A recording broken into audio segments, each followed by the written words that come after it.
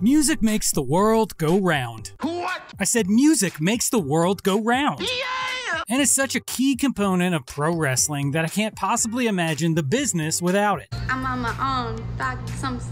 What's her lyrics? Throughout its history, from honky tonk to heavy metal, entire characters have been developed from musical trends that either rock really hard or make fans roll their eyes. I'm Kevin, and welcome to Wrestling Behind the Themes, and here are 10 wrestling gimmicks heavily influenced by popular music. Number 10. Michael Saxon. You know, if Michael Saxon was compiling a list of the worst wrestlers of all time, he would take some advice from his namesake and start with the man in the mirror. Hailing from Never Never Land, Saxon definitely looked like he was ready to be starting something in the mid-80s WWF. I'm just not sure what that was, because once the bell rang, this jobber was bad. Like, really, really bad. Come on! A blatant ripoff of Michael Jackson. Michael Saxon certainly looked the part with his outfit, glitter glove, and Jerry curl juice drip. However, while Michael moonwalked through his matches, he ultimately failed to thrill the WWE universe with his terrible impression of the King of Pop. Number 9. Van Hammer.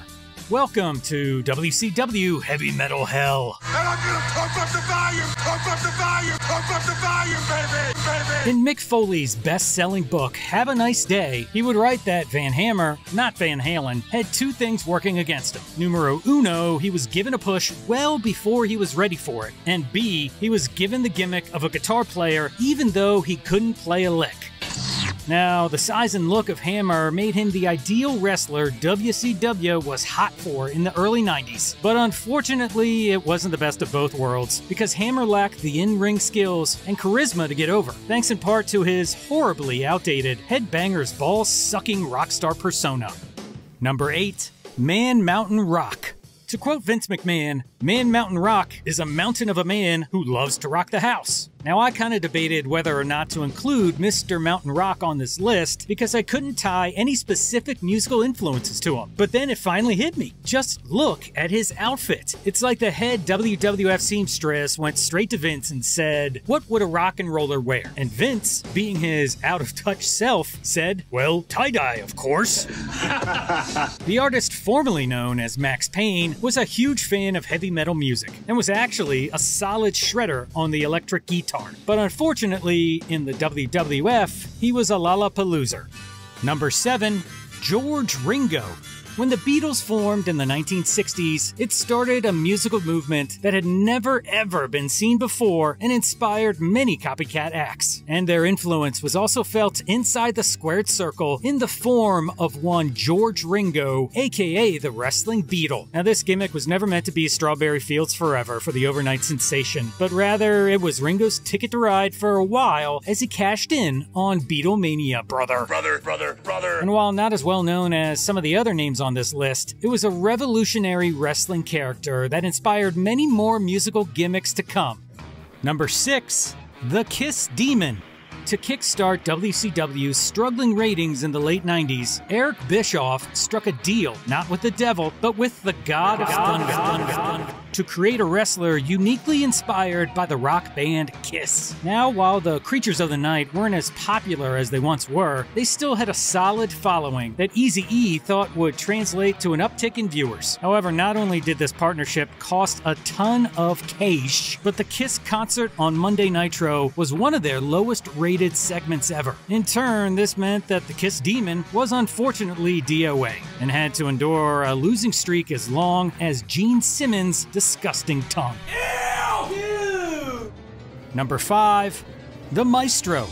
Did you know that Robert Kellum, who played the ivory tickling, piano playing, adorable Adrian Adonis, and Liberace love child looking heel concerto known as the Maestro was actually related to the original Gorgeous George. Now, this gimmick was truly a symphony of destruction, as this dude was literally floating around the arena, pissing away WCW's money faster than Tom Hanks can play chopsticks with his feet.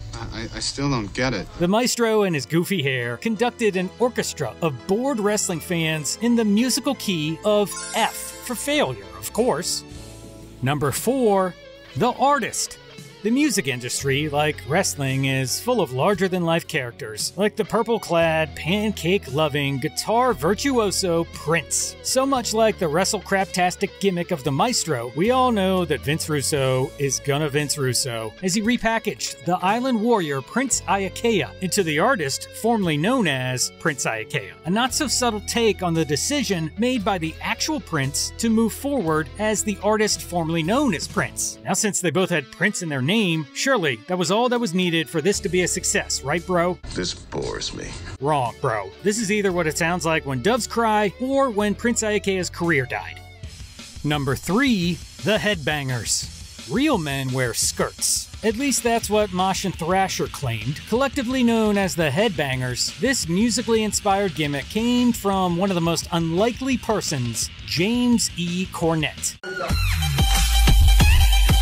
Apparently, Corny was attending a Marilyn Manson concert, and the idea for this unorthodox duo somehow spawned from his creative cranial cavity. Now, I can't possibly picture Cornette jumping into a mosh pit with a bunch of metalheads, but you have to admit this gimmick was quite progressive for an old-school kind of guy like Jim. And while they were never a top-of-the-card act due to the Attitude Era's loaded roster, the Bangers were a solid mid-card team that stood out thanks to their unique look and zany behavior.